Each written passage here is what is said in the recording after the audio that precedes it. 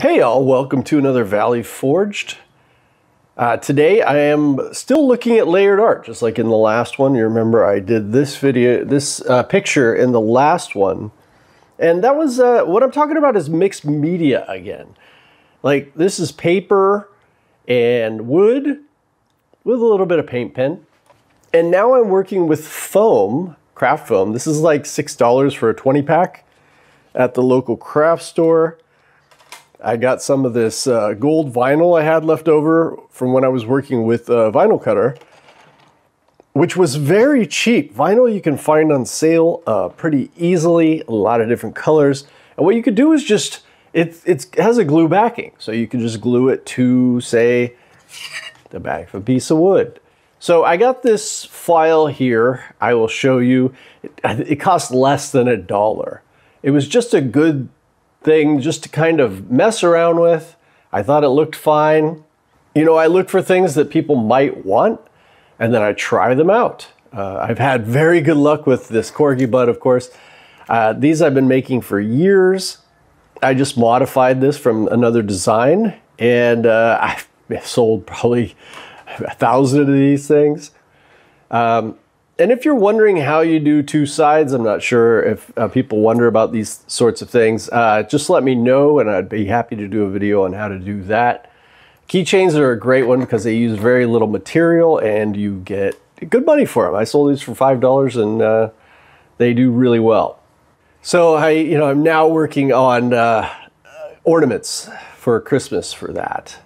Probably better to do it acrylic, which I've done in the past, but now I'm working with a 5.5 watt diode at this current time.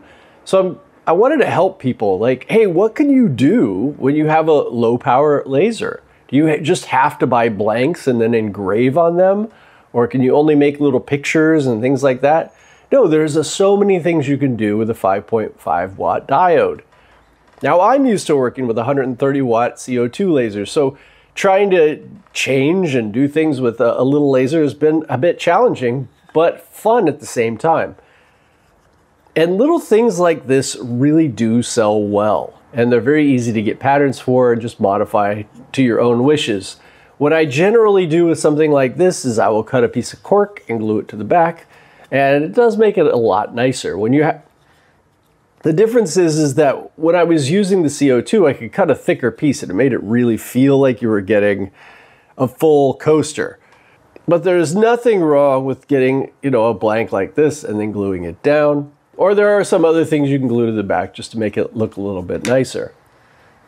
These little bike coasters I've been making for years as well. You just put these again on some cork board and stain it different colors and mix and match.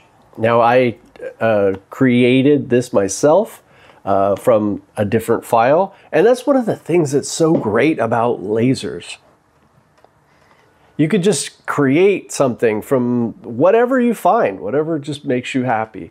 And so after making one of these, I put some foam here in between, 2 layers of foam and then two layers of wood. And that worked out pretty well and I'm happy with it for a nice, easy project.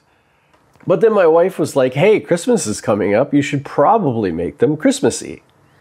So what I did is I cut out the back, of course, and then I used a couple pieces of this vinyl. So what I'm going to do, I masked this off because we are looking at a shiny surface here and we are using a laser.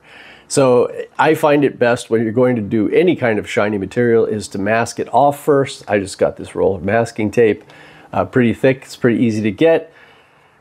A lot of times you could just cut things from the back, but this particular one was made for a Cricut and behind this white here is silver, which wasn't any better than doing the front, so I did mask it off. But what I'll do is just put the gold here on the back and then we will put a red piece, excuse me, stuck on there, you can see the gold there. We'll put a red piece and a green piece. And then around the outside, we've got another piece of gold.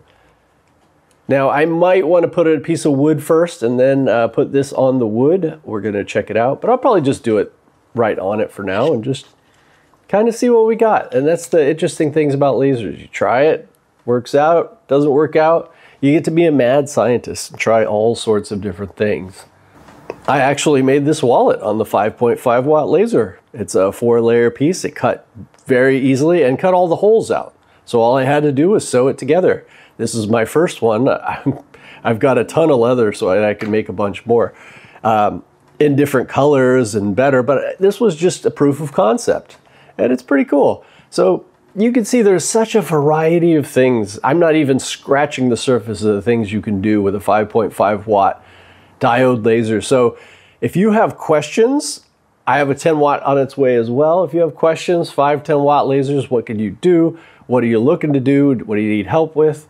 Shoot me a message in the description and maybe I'll just make a video on it. Okay, I'll see you in the next one.